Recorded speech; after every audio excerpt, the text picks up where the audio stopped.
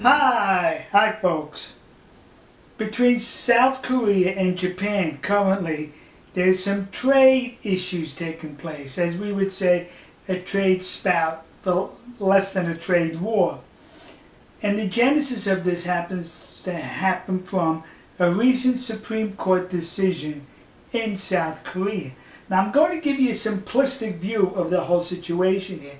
But if you would like a more detailed explanation and review, I have a link to the article from the website, the Diplomat, that goes into excellent detail of what happened, why it happened, and the possible solution. I'm going to skim over a lot per my interpretation of the events.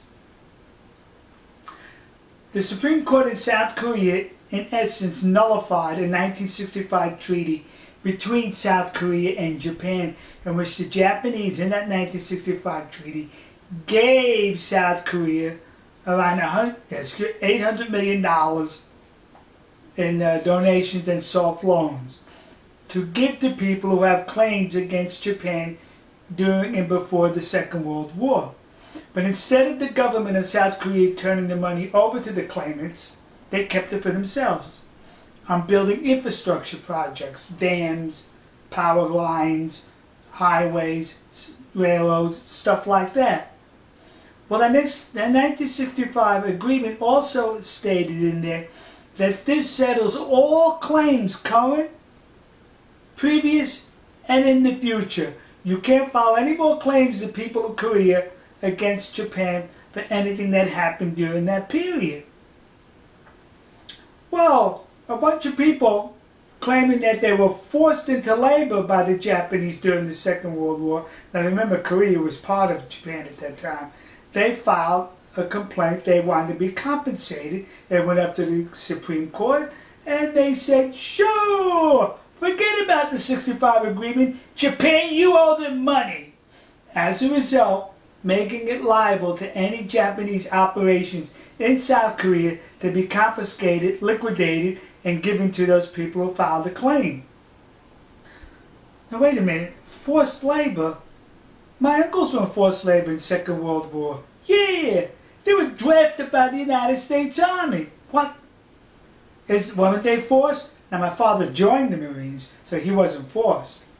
Well anyway, so now Prime Minister Abe, who has to protect this country, has said, now wait a minute, if you're going to start confiscating our stuff that we export into South Korea, we're just not going to send certain items in. Forget about it.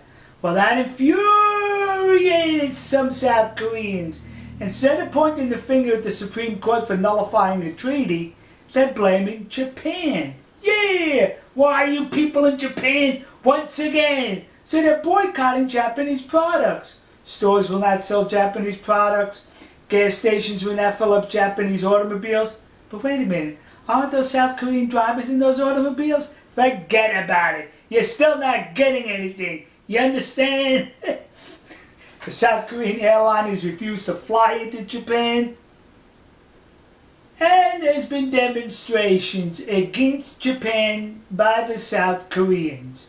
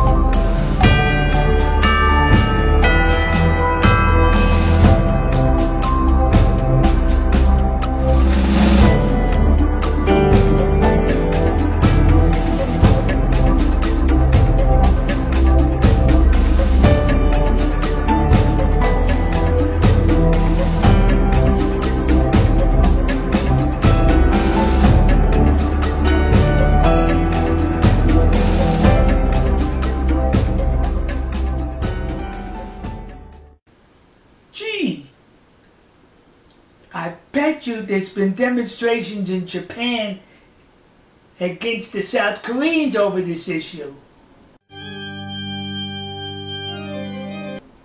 No,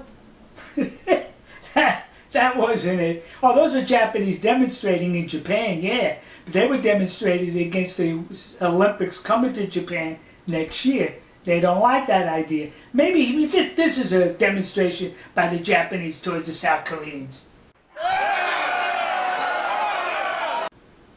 Now, once again, yes, they are Japanese in Okinawa. Protesting who? Me. Well, not me, but the United States Marine Corps.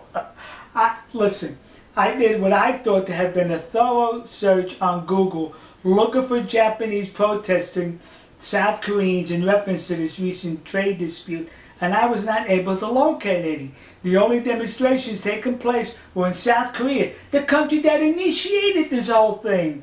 Now they're saying we need to get the United States involved. I say no, and forget about it. Now, Secretary of State Pompeo has met with 2 ministers from both countries to try to get them to resolve the issue. But let me tell you something here, folks. You do not want to involve the Trump administration, because Trump and Prime Minister Abe get along fabulously well. Not only do they get along well, they are friends. The first foreign leader to call Trump upon getting elected, Prime Minister Abe. The first foreign leader to visit, Prime Minister Abe. Who plays golf among all the other foreign leaders more? Prime Minister Abe with President Trump. And when President Trump went to Seoul, South Korea, what did they do? They shoved a couple of women in his face. Wait a minute, don't you know? President Trump's thinking to himself, what's going on here? Why would they put me on the spot like this? In essence, that's what they did. They know he can't say anything for or against it because of the 2 allies, so they put him on the spot. Don't you think that's what Trump is thinking right now? My golf buddy and the other guy who shoved a woman in an ex-comfort woman in my face. Well, the article, The Diplomat, has some suggestions, 4, on how this could possibly be resolved. One of them was for President Moon of South Korea to stop resurrecting up the past and throwing it into Japan's face. Forget about it. You're not the only country that has complaints about the past. Almost every country has complaints about the past in reference to another country. But you are the only one that keeps resurrecting it into the face of an ally. He also suggests in the article that Moon needs to accept the 1965 treaty. It's a treaty. You're stuck with it. Sorry, your predecessor signed it. Now you have to go along with it unless you negotiate another treaty. Also, it suggested that President Moon do not enforce any embargoes or confiscation of Japanese products as a result of that Supreme Court decision. Also, withdraw the complaint from the World Trade Organization that South Korea filed against the Japanese. The ball is in your court, South Korea. It was your Supreme Court that ruined this whole thing, and it was you who filed at the WTO, and it was you who keeps resurrecting of the past. The Japanese Prime Minister Abe is only reacting to your actions. Shoved a comfort woman lady in President Trump's face, and he's going to forget about it? What are you, nuts? We'll see you. God bless you. God bless America. God bless the nation you happen to be. And God bless our good friends and trusted allies in the land of the rising sun, Nihongoku, Japan. Now, not all South Koreans, just the comfort woman mafia, the lunatic Supreme Court, and that dizzy administration of President Moon. See you.